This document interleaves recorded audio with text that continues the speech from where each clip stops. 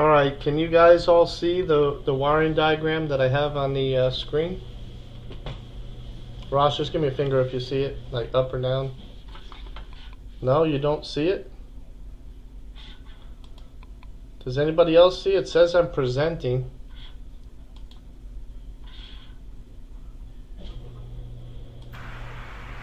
Oh, you see it now? Yes, I can see it. Okay, good. So this was a package created by Whirlpool to practice schematics and diagrams, but I also want to continue with, like, we talked about the voltage, ohms, watts, and amps, and like how do you use them when you're troubleshooting, and what's better than the other. And one thing I always stick to is voltage testing is going to be the best way to troubleshoot an electrical circuit until it becomes unsafe. For example, a portion of the microwave is really high voltage, almost 4,000 volts. You don't want to be testing DC voltage there or AC voltage. If you're testing voltage around belts and moving motors or moving components that you could get electrocuted. I did have one person I know who was using his phone as a flashlight, but he had it on a recording. Yeah, Ross knows what I'm talking about. And he was in the bottom of a washing machine, and the front load washing machine, some of them have heating elements underneath, and he was looking for a water leak, and as it was dripping water, he reached his hand underneath the machine while it was running and touched up against the element wires and electrocuted himself. He didn't kill himself or nothing like that, but the video was sure funny. Yeah, I teased him for years about that. He's one of my technicians for my company. But again, voltage testing, we're going to talk a lot about the different types of testing, how we're going to troubleshoot and what to troubleshoot. But voltage testing is the most fastest and easiest way to troubleshoot problems in a machine. So with the assignment I gave, we're going to start off with an old Whirlpool washing machine diagram. Most of you are probably not even old enough to have seen this diagram. It's a Whirlpool belt drive washer. And then they went to that direct drive, and I think even the direct drive now is being phased out. But what you're supposed to do with this diagram is they said that certain switches they closed for you, or they want you to close certain switches, and then they want you to highlight or draw a line through the circuit that's energized. So we're going to go through those circuits that are energized, and I'm going to stop and talk a little bit about some of them and the importance of why are we doing this and how does this work with troubleshooting. Whenever I go to a machine that's not working or has a problem, and I need to use the wiring diagram and my meter to test it, first thing I want to know is when certain switches are closed or certain things are closed on the machine, what should be running? How is current flowing through that diagram? That's one of the most important things. And if you look here, and I'm going to go ahead and go to my drawing tool, power comes in this black wire. And could you make it a little bigger?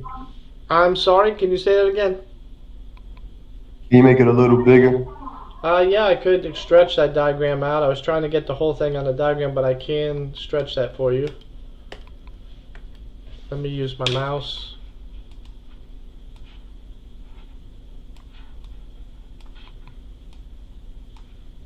So what they said on this diagram here is they wanted you to close switch number 1 and then draw a wavy line through the circuit that is energized.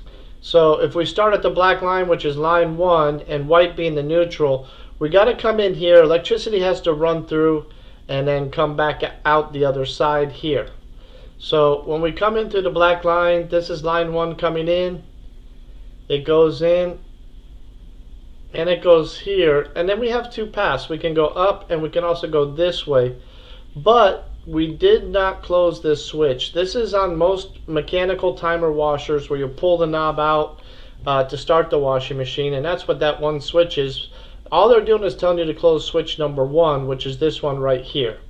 So even though electricity goes up to the switch and stops, it doesn't go through. But here on this circuit, the electricity goes up, it goes through something called a ballast, and then the fluorescent light. And I don't know how many of you have ever seen a washing machine with a fluorescent lamp on it, but back in the 70s, the old belt-driven washers had a long fluorescent tube right over the control panel of the washing machine, so if someone's washing in the evening, they could see it. So basically, the highlighted line is where electricity is traveling.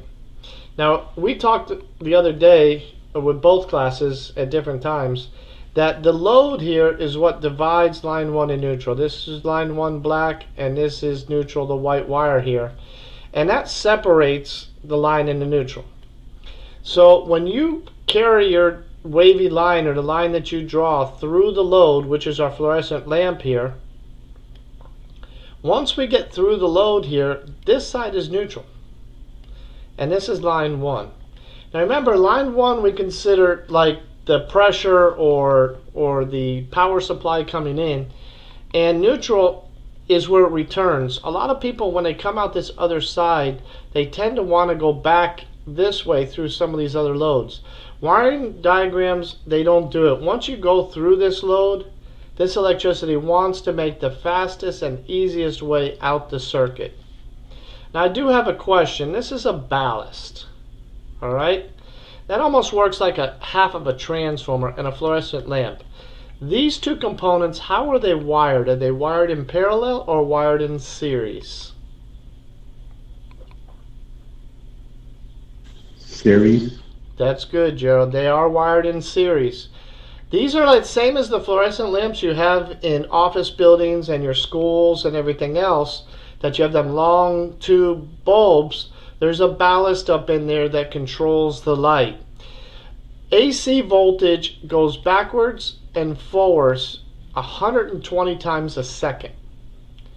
You don't notice it, but your light or your TV monitor or other things cycle on and off 120 times a second.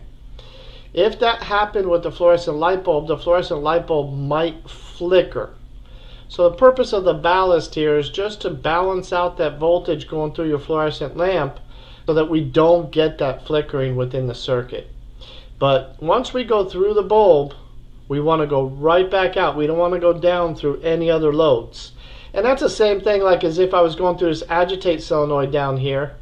If I go through this agitate solenoid, once it comes out the other side, it's just going to go up and out to neutral. It is not going to revert backwards and go through any other load.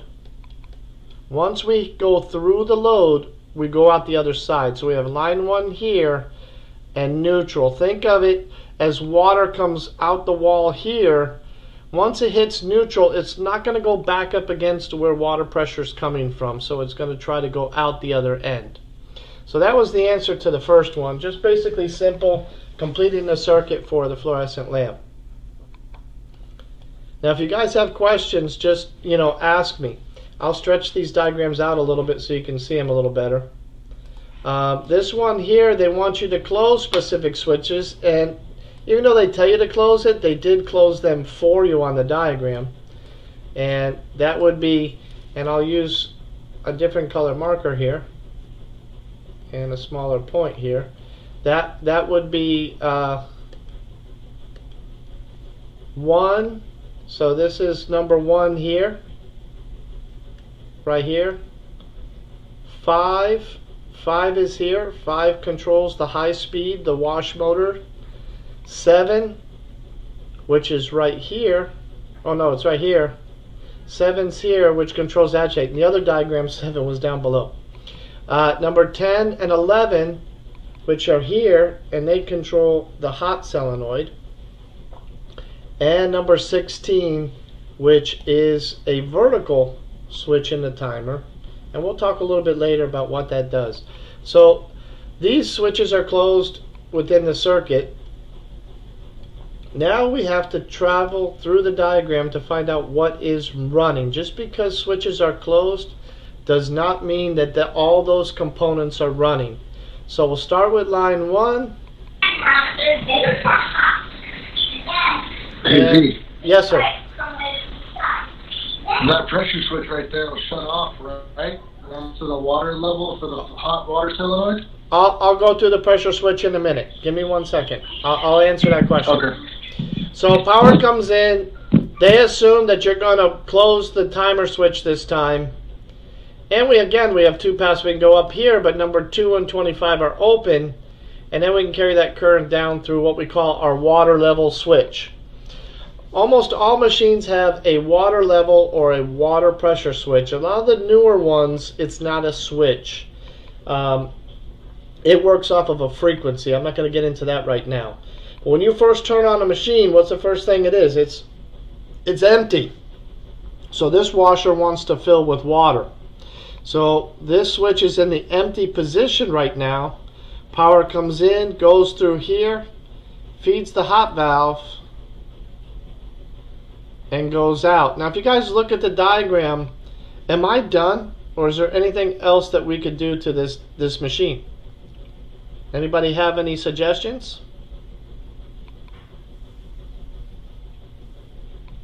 I know Ross would say something, but he walked away before I said it. Is this complete, or is there anything else we need to add to this?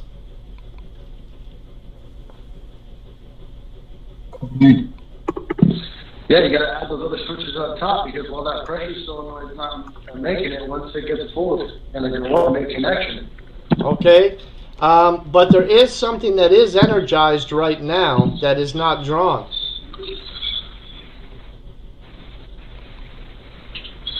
The cold valve. The cold valve. How do I get to the cold valve? Oh, down.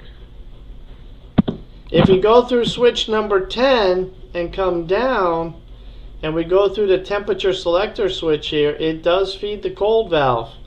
So we're not filling with just hot water, we're filling with cold water. When we turn both them on at the same time, we're actually getting warm water.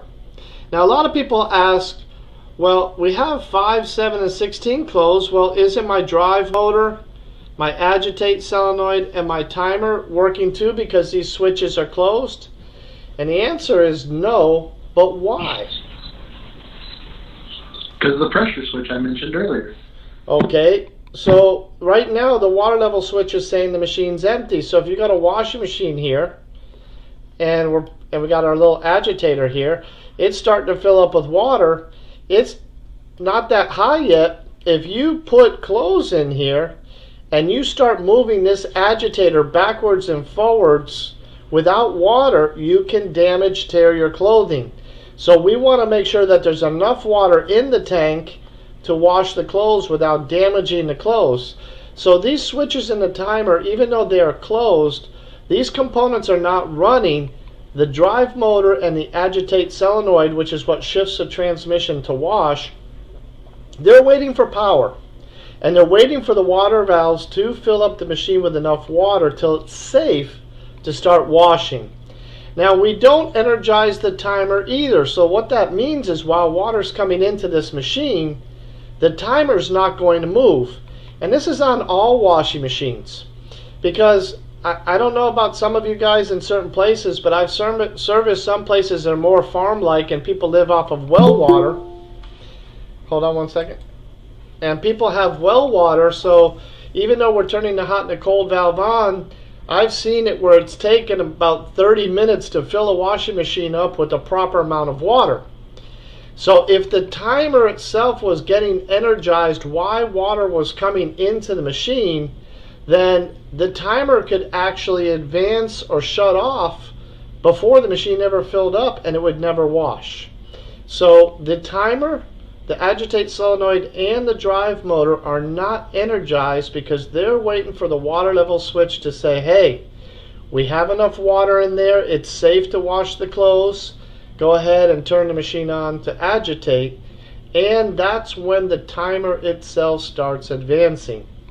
So these switches are all closed, but they are not energized or do not have electrical current flowing through them because the machine is empty. So the water level switch does that. Does anybody know what type of switch this is if we draw it like this? When you see a switch with 3 positions, what do they call that switch?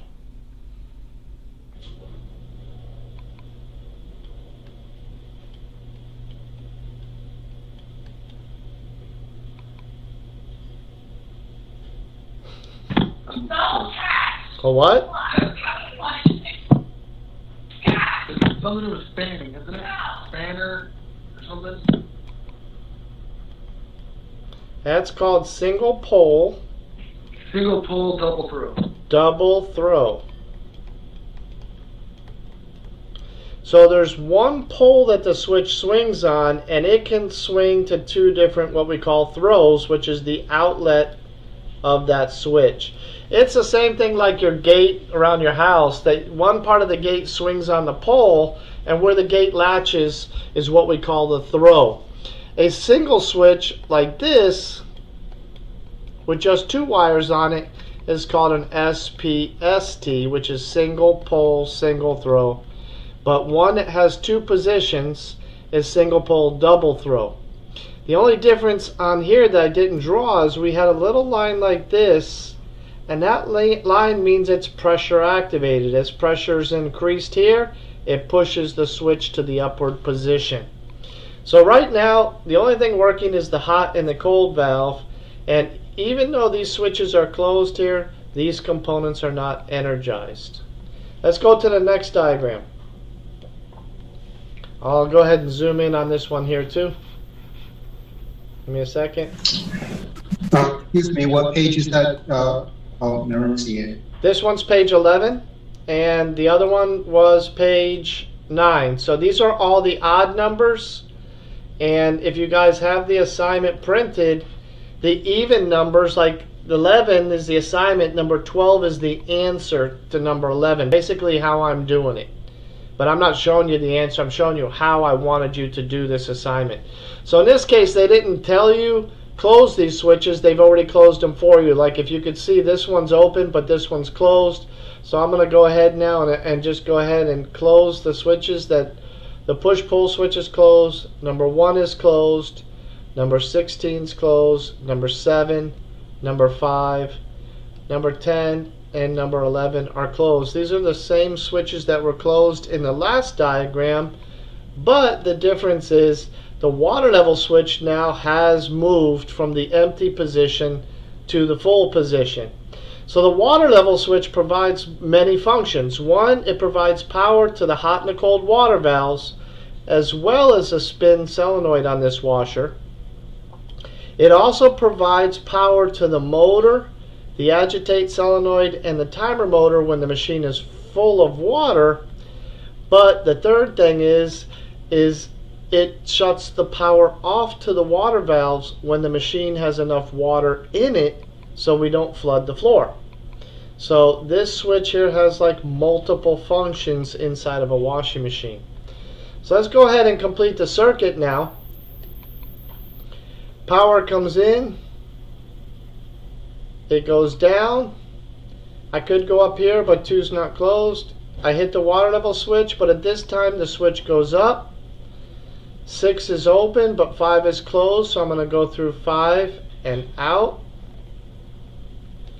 I'm also going to go up here through 16 and 7 and the agitate solenoid and the timer motor. So what is the washing machine doing right now? Anybody?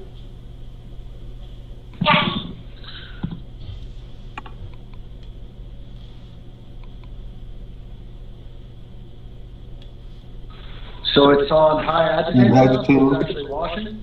The motor's running on high, it's agitating. We would also call that wash. Now, first of all, most machines fill and drain 2 separate times. If they fill and drain for wash, what is the other cycle called that it fills up for? Rinse. Rinse, that's correct. So we have to fill up a second time for a cycle we call rinse. So the first time we wash and the second time we rinse, the wash and the rinse cycle is pretty much the same exact thing. The machine does exactly the same thing as you see it doing right now. The only difference is rinse has no soap. So the wash, we have soap that's entered into the machine. We drain that soapy water out. We spin the washing machine trying to extract as much of that soapy water out of the clothes. Then we'll fill it up a second time and try to get the soap out of the clothes, and then we'll spin it out, trying to get as much of that water out so that we can throw the machine into the dryer, or the clothes into the dryer. So this is for the wash cycle, but it is also the same thing as the rinse cycle. Now we have a high and low in the motor. Depending on the type of clothing, we can wash on high or we can wash on low. And the same thing during the spin. We can high spin or low speed spin. But in this case, these are the only three things that are working. Even though the timer switch is closed, the water valves are not energized because this water level switch is not sending power to them.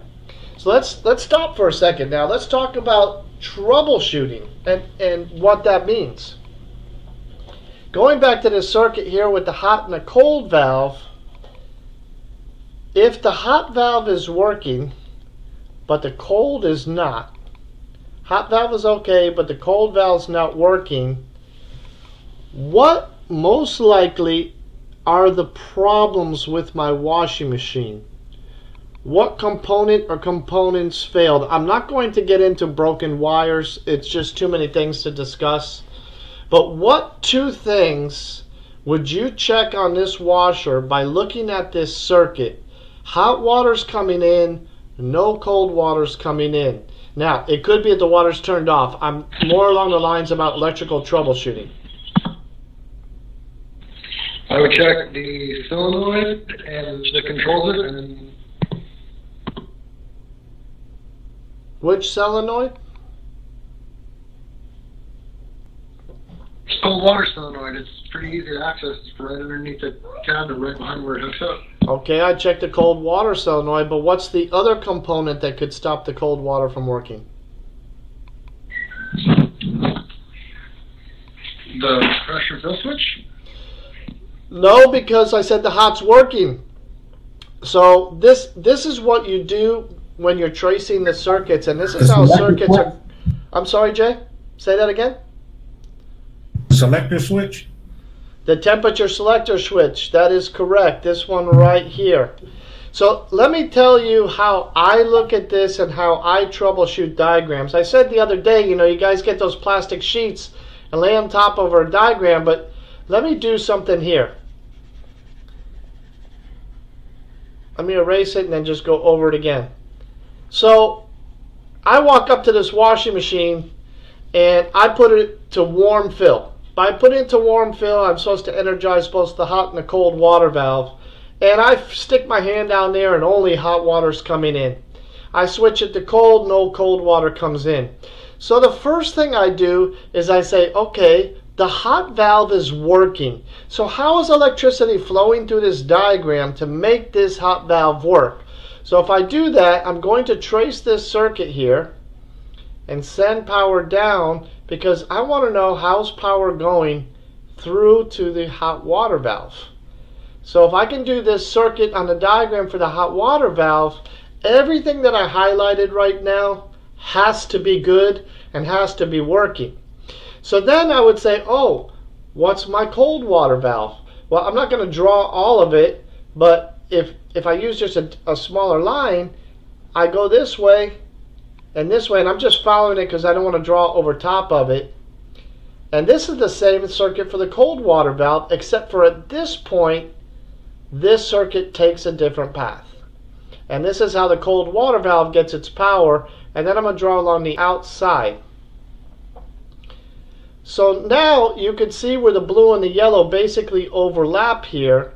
So what I normally do is mentally I look at these circuits and then I erase them, because if I got a line drawn over it, I know that that is working. So I'm going to remove all the yellow here like this. And then the only thing left that I need to check would be what's highlighted in blue.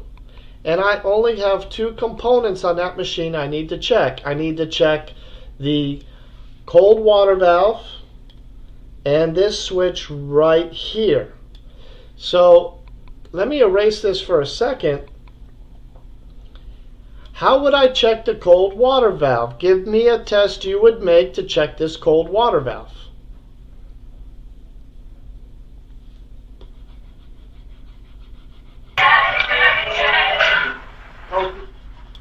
The solenoid? Okay, but I mean the solenoid. What type of test? I'm asking, you said the valve, so I didn't know if that's what you meant or not. I was doing something else. As far as checking the solenoid for voltage, switches on. Yeah, Jay, I would do a voltage test to see if I'm getting voltage here, because if I have 120, I know the whole circuit going to it is good. And then I just change the water valve. If I don't have 120, the only thing left is probably this switch right here. So if you see this dotted line here, this dotted line means these three switches are all inside that same box. Let me just go on the internet for a second and look up a Whirlpool water level switch so I can just show you a little bit about what they look like.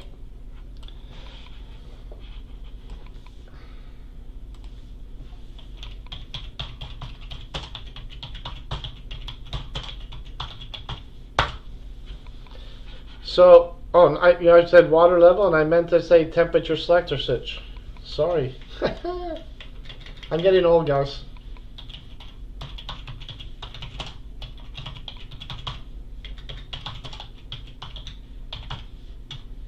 So, water temperature selector switch. So, this is a temperature selector switch right here. I want to see, let me see if I get a good image, because I want to see the back side of that switch. So I can point some things out to you. Let me see if I can find an old school one that's got terminals on it. And my luck, I'm going to find all the newer designed ones and not the older ones. This is one right here. And if I could see the back side of that switch, that's what I want to show you guys.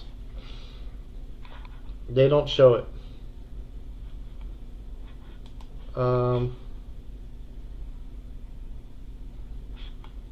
I wish they showed you the other side of the switch. I got an idea.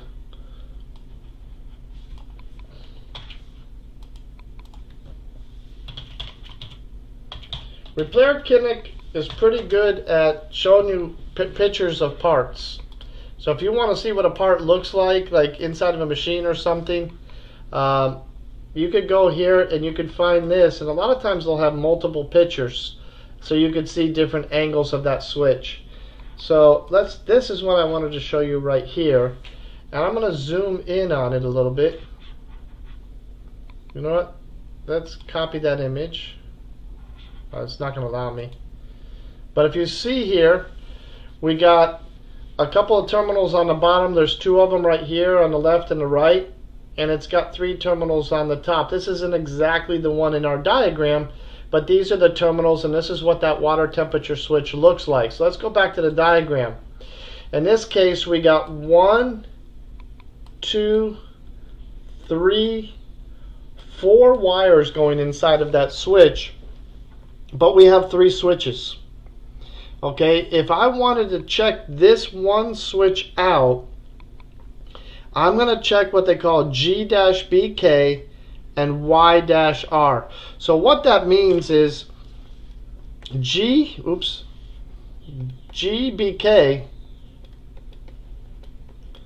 means it's a gray or green, it's probably green, dark green, with a black tracer. And I'm just going to put black. So the solid color of the wire is going to be green, and I'll just color it in here for a second. So the solid color wire is going to be one color. That's brown, but you got the idea. And then it's going to have a black line or dash on the wire like that. So when you see 2 colors written for a color of a wire, the first color is what the solid color is, and the second color is either a dash or a stripe. And then the second one is yellow with red. So you find those 2 wires connected to that switch and you put your meter on it. Now I would do an ohms test. I would check that particular switch out, and that's how I would test it. But based on this circuit, these are the only 2 things you would test. Now let's use one more hypothetical, and then I got one more thing I want to talk about that switch for. Let's just say this time no cold or hot water come in. Okay, so we said that the path for the cold and the hot was like this. It came down, went through the water level switch, went here for the hot valve, and went here for the cold valve. If both valves don't work, yes, you could have a bad valve, but what's the odds that both water valves are going to be bad at the same time? Not likely. So remember, when we're troubleshooting, if some components work in the machine and some don't, what we want to do is we want to try to find things that they have in common. So hot and cold valve are two separate valves, and this temperature selector switch and this temperature selector switch only control one valve each, and this timer switch number 11 only controls the hot, doesn't control the cold. So I'm going to erase them because 11 has nothing to do with cold.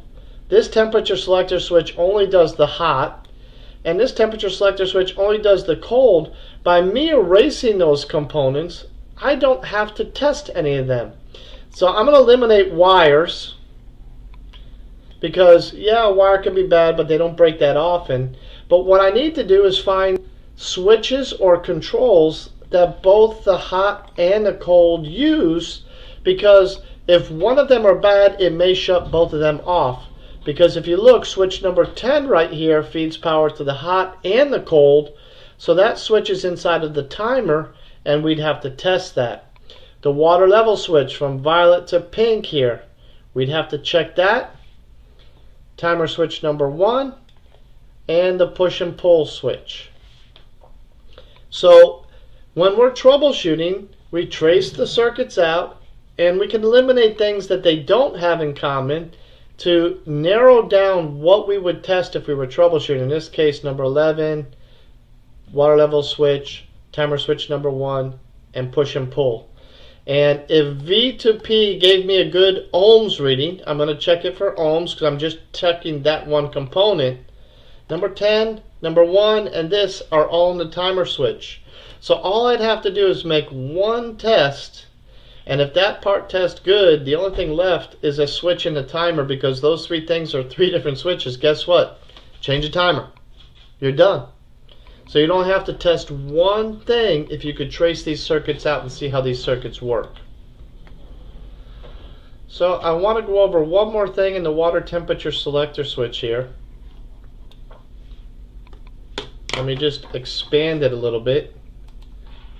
Because the way they do it, it's a little bit hard to understand what's going on there. So I don't know if it's going to get too blurry, but I think you guys can see it. So here we got the temperature selector switch. And how do we know when these switches are all closed inside of the diagram? These little letters here are the key to this switch on the bottom. These letters here are for the switch in the middle, and these letters here are for the switch on the top. So the switch on the top is HC and WC. What do you think that is all about?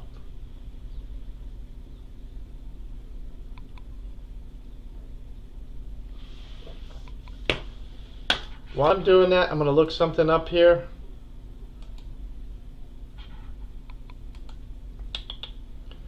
I need this one here.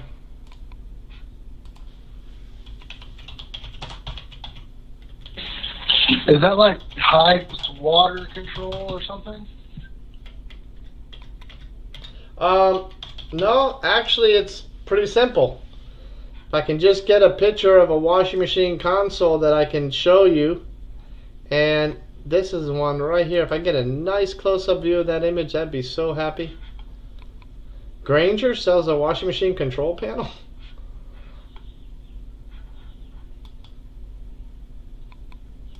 Let's see if I can see this image here close up. No, that's terrible, terrible image. Wow.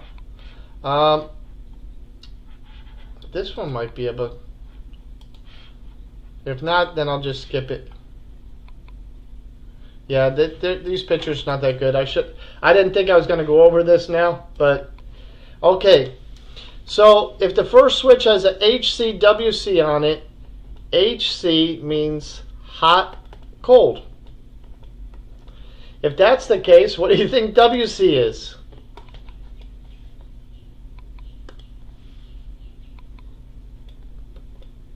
Warm. Warm and cold. So the reason why we have two of them, HC or WC, is that the customer has selections that they can choose for their washing machine. The first letter is the wash cycle. Oops, that's a funky looking W. The second letter is the rinse cycle. So if the customer chooses HC, the wash is going to be hot and the rinse is going to be cold. And most washing machines use a cold rinse. Sometimes they'll have a warm rinse. But if you use a hot rinse, when it's done, the clothes can be excessively wrinkled, even if they hang them on the line and put them on a dryer. So we never use a hot rinse. So we have an HW, would be hot wash, warm rinse, or warm wash, warm rinse. CC is cold wash, cold rinse. WC, warm wash, cold rinse. And down here is WW. So you're like, but wait a minute, I see WC here, I see WC here. So if the customer wants to choose warm wash, cold rinse, this switch would be closed. Let me just use a different color here. So if they use WC here, this one and this one would close. These switches do not open and close like a timer. This is only activated when the customer turns the knob on the front of the washing machine. Now we're not talking about computer control, we're talking about a mechanical switch. So if the customer chose warm wash, cold rinse, then we don't have a WW here, so this one wouldn't be closed, but we do have a WW here, so this would be closed. And we do have a WW here, so in warm, these two switches would be closed. When we go to cold, oops, this one's not closed, this one's not closed, only this one is closed. And so on and so forth. Hot, warm, only this one is closed, that one's not, or hot, cold, only this one is closed and these others are not. So that's what those letters mean. The first letter determines what switch is closed for the hot, for the wash, and the second one determines what is closed for the rinse. So you have to look at these switches to determine what cycle are we checking. If the customer says, well, the cold water is not working but the hot's working, what cycle would you test? What would you put the machine in if you're going to test the hot's working but the cold's not? Which one of these settings would you choose? HC, WC? Wash. No, but the two letters. HC wash. HC. Well, I would actually go with WW.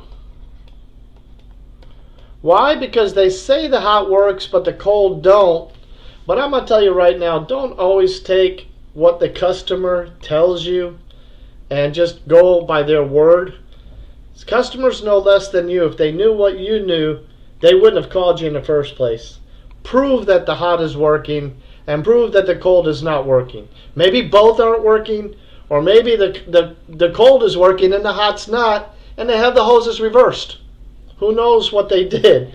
But don't always go by what the customer says. Okay? So let's move on a little bit. Okay, we got another diagram here. Now they're telling you 1, 2, 5, 14, and 16. They did close them for you again, so I'm not going to show that part of the diagram. Let me expand it out a little more. So if we look here, 1's closed. Oops, wrong button. Push and pull is closed. 1 is closed. Number 2 is closed. Number 16 is closed. Number 5 is closed. Number 14 is closed. These switches are closed as well. And the water level switch is in the empty position. So let's go ahead and energize what is running right now. So if we follow this current line here, we come down, go through these switches. we go back up and we're going to feed the timer motor. We're also going to go down, and number 7 is not closed. Number 5 is closed, so we're feeding the motor. So right now the timer and the motor are running. This is not closed, and I can't go this way. This switch is open. But I can go down through my water level switch. Go down here. Number 10 is open. Number 13 is open. Go switch number 14 through the lid switch, through the solenoid here, and out. So what is the machine doing right now?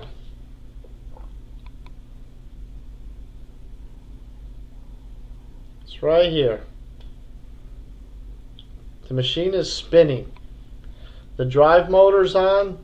The spin solenoid. The solenoid spin and agitate, they're both located on the transmission. And they engage like a shifter, just like you do in your car. You shift it into gear. And then you got a timer motor here, which is also energized. So these 3 components are energized right now, and the machine is spinning. And the only way we could do that is the machine's got to be empty to energize the spin solenoid, because we don't want to spin a full tub of water. Have you ever stirred chocolate milk or a coffee that had too much liquid inside of it? If you stir it too fast, what happens? Water will overflow. It will spill. Yeah, the water will overflow. So the empty switch makes sure that the water level, it's not 100% empty, but it is a lot lower than the full position before the machine will be allowed to spin. Now this is for top loaders, and this is a lot of the older ones now, because the newer ones now don't fill up to the very top like they used to. Now we also have to energize the drive motor. Remember at the beginning he said, hey, if the machine's not in a full position, the drive motor's not going to run. So we had to have another way to send power to our drive motor as well as the timer motor, so the timer can keep moving and keep track of the cycle, and that is through this switch number 2 here. Does anybody know what switch number 2 is called? It has a name, and it's not just in Whirlpool. Maytag, GE, and all the other manufacturers that use a mechanical timer, they all seem to have a switch that is not the same number but has the same name.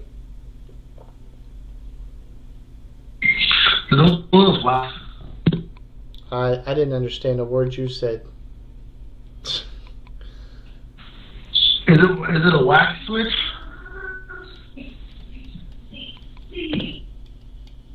Bypass. That's called a bypass switch. Now, I didn't show the very first pages of this book that had the timer chart on it, but if you guys looked at the book I sent you, I think it was the 2nd or 3rd page, you're going to see a box with all these dashed lines on here. I didn't want to get too deep into that today. But if you look at switch number 2, you're going to see the word bypass. And the reason why they call it bypass is because that switch bypasses the water level switch to feed power to these components in the upper half of this diagram. So let's take a look at a troubleshooting scenario for this. Let me erase this for a second. What if this washing machine washed, but the motor did not run during spin? Well, if it washed, power had to come in here. The machine had to be full for this motor to run during the wash cycle, but we said that the motor is not running in the spin cycle. Well, the only difference between the current flow during the wash as it is the spin is this path right here. This motor gets path through here. And there's really only one component that could cause this problem. What do you think that component is, where the motor will wash but will not spin? The bypass switch. Now some people say, well, what about number 16 here, because I'm not going through 16 for wash, but I am going through here. But in order for the machine to advance to the spin cycle, the timer motor has to get power. And the timer motor during the wash cycle was getting its power this way, so 16 had to be good. So the only switch that was really different is this switch number 2 in the timer. If I ran across this problem in a customer's home back in the day when I ran across this machine and I saw the motor was washing, I saw it was draining, I saw the timers advancing, I saw the hot and the cold was working, I'd just change the timer. I wouldn't even test the component. But remember, you have to know how current is flowing through this circuit for wash and the circuit for spin. The difference is this timer switch number 2. That is the problem in this circuit. So far I talked about a lot of things. Do any of you guys have any questions about some of this before I go too far into the next diagram?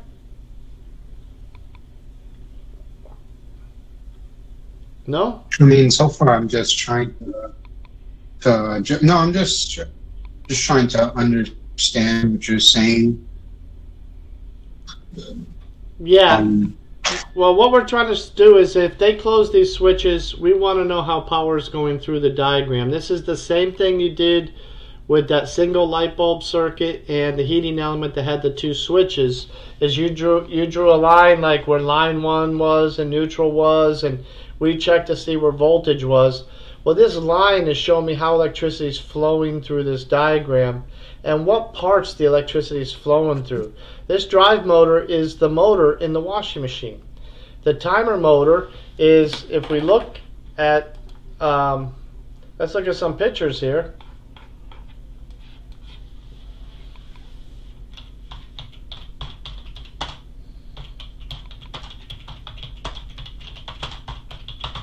Whirlpool belt drive washer motor, which is this machine, is, you know, they don't even show this motor. This is so old. This is the type of the machine. That's pretty neat. That this is. Remember I told you about the spin and the agitate solenoid. If we take a look at this image here, that is the spin and the agitate solenoid right there. The agitation one is on the right and the spin one's on the left. This is the drive motor here, and it's driving a big old transmission. This is the pump, it's belt driven, and this is a spin tube and brake assembly. So it spins as well as has a brake mechanism right here at the very top, similar to like a car brake mechanism. These machines are old. I think they stopped making them in the late 80s. So you young guys, be glad you didn't work on these. I've had people that come up to me and ask me how do they change the belt.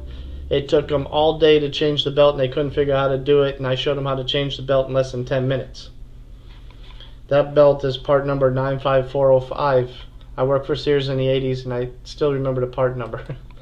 So anyways, that was the drive motor and the spin and the agitate solenoid, and this components here is that machine that we were just talking about.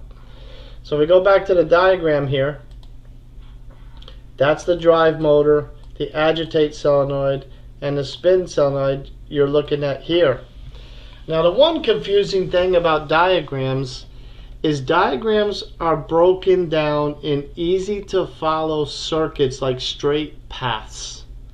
And you have to be able to look at that path and say, how does power get to a specific component?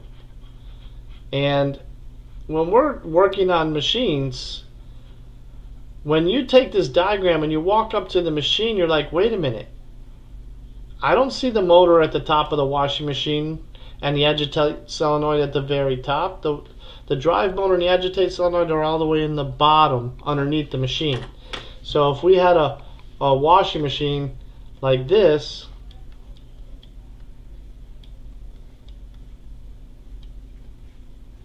that transmission would be down here, the drive motor would be right here, and that spin and agitate solenoid would be here, and this is the basket for the close. Okay? The diagram shows the agitate solenoid drive motor way at the top. Diagrams are not drawn to show you physically where they are in the machine. There are some diagrams, we call them pictorial, which use pictures. So instead of showing a motor as a line with a circle, they may actually show you a component like this as the motor. And instead of showing you a light bulb like this, which is a schematic drawing for a light bulb, they're going to show you a light bulb like this on a wiring diagram. And then a lot of people say, well, how come they don't draw the diagrams with a light bulb like this? Why are they using this? Well, schematics use symbols instead of actual photos, because if I asked, without showing you my drawings right here, and asked everybody in the room right now, draw me a light bulb for a wiring diagram. Even if you guys were drawing the same symbol or the same bulb that I have here on the right, none of your diagrams would look the same. And if you drew it, you might be able to figure it out. But if someone else later came back around and tried to figure out what that part is or what that part looks like, if you looked at this, I told you it was a motor, but if you looked at it, it looks like maybe the side of a barn or a house. So, you don't know what that is right there. But they have standardized symbols for these electrical components. And after the lecture tonight, I'm going to email you another package that came out before this one that starts to show you the color wires, what TM means, Y for yellow, BU for blue, OR for orange, and it also gives you the symbols. So you learn what a water level switch is, what a solenoid is, and a lid switch. If you looked at this washing machine, we have 2 motors in this washer. We have 1, 2, 3, 4, 5 solenoids. There's only 2 different types of parts inside this machine. We have 2 motors, and all these other things are solenoids. Solenoids look a little bit like this. They have a circle in the middle, and they have 2 prongs for wires here. And the only thing is when you give that piece power, it becomes a magnet and pulls up on a little metal plunger inside of here, or shifts something, whether it's a water valve or a mechanical shifter in a transmission. That's what a solenoid is. But if you look at the schematic, they call it a hot valve or a suds valve. It's still a solenoid. The symbol tells me that's a solenoid. My drawing's not perfect, guys, but that's what that is.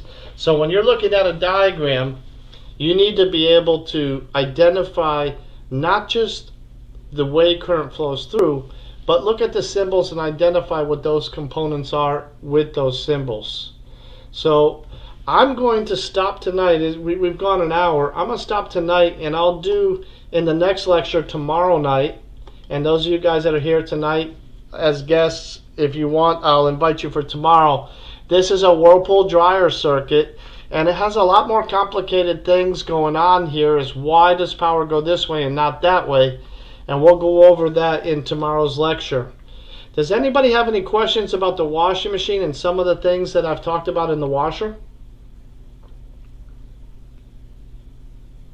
No? I got a question, Rick. Sure. When you talk about finding the common component between 2 items, Yes.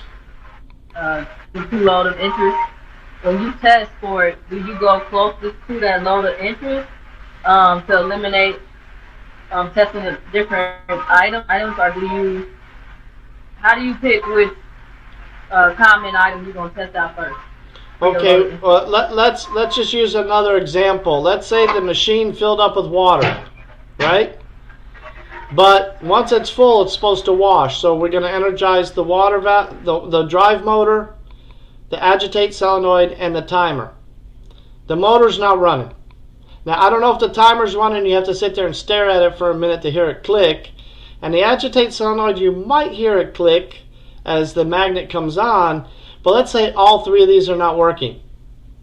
Okay? So then we say, well, how does power get through all 3 of these? So I'm going to draw a diagram and say this is how power gets to the motor. This is how power gets to the agitate solenoid. And this is how the power gets to the timer. Right? So now the question is, Okay, so what most likely failed if these three parts are not working? It is possible all three parts are bad. Could have been an old machine and one part failed a long time ago and now the next one failed, but it's highly unlikely. So I'm going to eliminate those parts being a possible problem because it's very rare that the motor, the solenoid, and the timer are all going to go bad at the same time. Now if I look, I can see the timer has its own path, so does this agitate solenoid. If you see agitate solenoid here, goes through switch number 7, but the drive motor and the timer both don't use switch number 7, so I'm not going to check it because if 7 was bad, the motor could still operate. The timer could still operate, so I'm not going to check this. Now, if 5 was bad, my agitate solenoid would still work and my timer would still work, so I'm not going to check 5. And number 16, if it was bad, I would still have a path below it for my drive motor. The motor would run, but it wouldn't agitate. You just hear the motor running.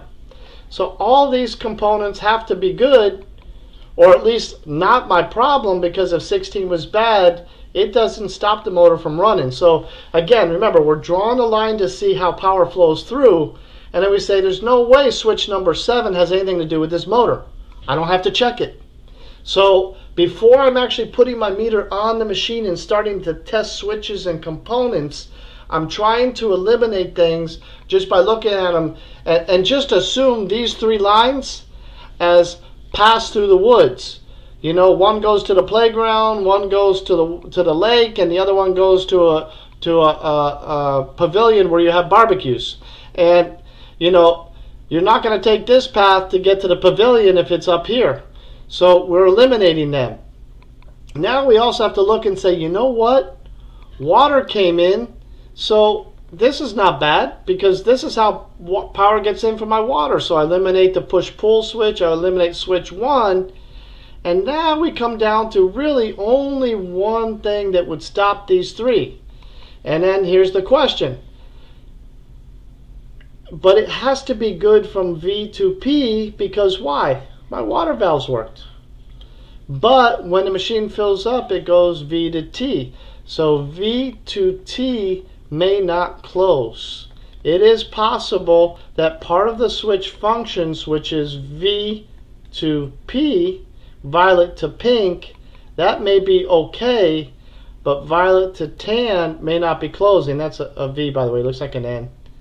But V to T is not closing.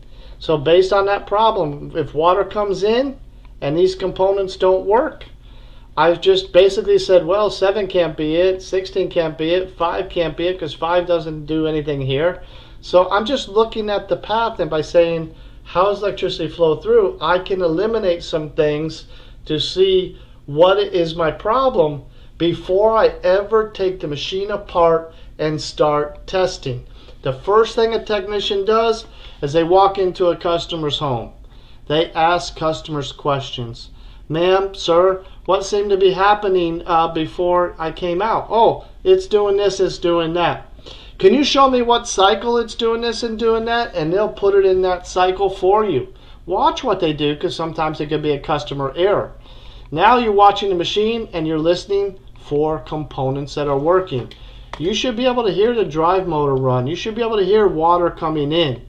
You know, you listen to what's working and say, oh, I hear the motor running, so that this circuit must be good. Oh, I don't hear the motor running. Water came in, and once it got to the right level, this switch went this way, water stopped coming in.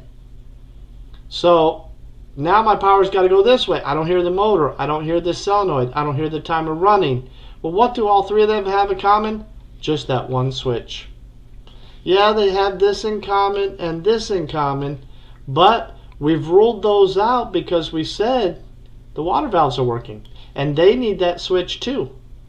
So again, by doing these tracing of circuits, it's not just to have you trace a circuit, but it's to get you to look at diagrams and see how components are controlled. And if there's common controls for these 3 components and all 3 are not working, that's the first thing I'm going to go test. Okay? Did that sort of explain what you're asking? Thank you. Okay. And again, this, I look at diagrams and I don't even draw these lines. I can look at that diagram and I can see all the circuits that are energized, and I can see what components control what, and I could have told you V to T without drawing any lines. But when I first started, I had to draw these circuits. That's the only way you're going to see them, and then eventually you'll just look at them and you'll just see those lines like you. If I gave you a map and said, hey, take me to the beach, you're going to look at the freeway. This freeway goes right to the beach. I'm going to take that freeway. But if you never looked at the map before, you're going to be a little confused. Okay, where's the beach? You know, I don't know where it is on the map. So these assignments that I'm giving you is to practice with schematics before I get into troubleshooting with the voltages and the ohms and what they all mean. Because I'd like to get into more technical diagrams that have computers and thermistors and other things. But if you can't trace these circuits and see them without drawing the lines, you have to start by drawing the lines and then erasing parts that you don't test by saying, well, I don't check the hot and cold valve, and I'm not going to check V to P because I saw the hot and cold valve work. I know this is good. I know this is good. I know V to P is good. I know 1's good. I know this is good because this part's working. So it's the practice with the diagrams. So what I'm going to send you, now some of you guys didn't have a chance to do those diagrams in this assignment. Please attempt to do the other ones, because tomorrow night I'm going to go over the dryer diagrams and we're going to do the same thing, but we're going to talk about those circuits. And there's some tricky circuits going on in there. There's this power resistor, and why is it there? Why does power go this way or go that way? Here we have this resistor here. What does this do? Why do we have this line here and this buzzer and this other line? Why do we have all these multiple paths, and how do they work? This is all something we're going to discuss tomorrow night. But not only do you have this to do and try to catch up with the assignment, but I also want to send you the book that came out just before this. I don't have it open right now, but the book is nothing more than just showing you a symbol like this and saying this is a symbol for a light bulb. Now draw a symbol for a light bulb. This is a symbol for a resistor or heater, and it's going to tell you what the symbols are. And the very first part of the page is going to tell you what all these letters on the diagram mean. They're also going to tell you what a timer switch looks like. If you look, you see how heavy these switches are on the diagram? These switches are all drawn heavy. All those switches are inside of a timer. This door switch is not drawn heavy. This relay, push to start relay, is not drawn heavy. This centrifugal switch in the motor. Well, how do I know that's a centrifugal switch? Because that switch, and if I turn it this way, has an arrow like this and a curved arrow. I will explain tomorrow what that all means. Any other questions? No? Well, yeah, for the yes. For the diagram to practice on, is that in the Cua? No, I emailed it to you today. I emailed. Okay, I have to go back in and double check. Yeah, I did email you the book. I'll make sure I did email to you. If I don't see it in my outgoing box, I will send both together. But I'm going to send a second book that has electrical symbols, which really you're supposed to do it before the diagrams. But I wanted to just talk about a few things, point a few things out, and then I want you to go back and learn those electrical symbols. If you want to be good at troubleshooting circuits, this is how it's going to start. I will get more complicated and give you stuff to teach you circuits and diagrams.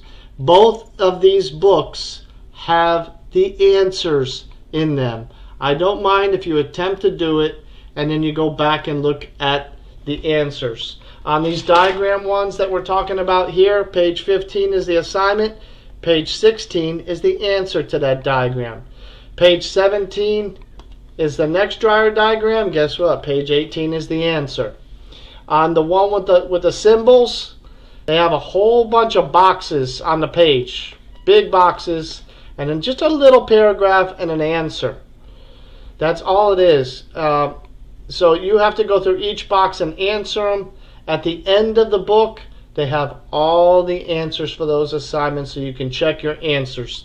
If you don't know what it is, go ahead and go to that answers, figure out what it is, and then what I want you to do is on a piece of paper, make a note. When you looked at something, you say, you know, I did this, I see the answer, but I don't understand why it's going that way, so that I can go over it with you and explain it to you guys. All right? I'm going to end class for tonight, and I will send you all a link for tomorrow, including the guys I invited today, and I will send you the book as soon as we hang up, so you can practice both the symbols and complete these diagrams. Otherwise, I'm going to go eat dinner. Ross is all that eating, and he's got a big sign bigger than him behind him that says eat, is making me very hungry. So Good evening. okay, hold on. Jay and Christian, you were both talking. Jay, go first. I was just saying thank you, and you guys have a good evening. Okay, you're welcome, sir. You have a good night. Christian, you were saying something?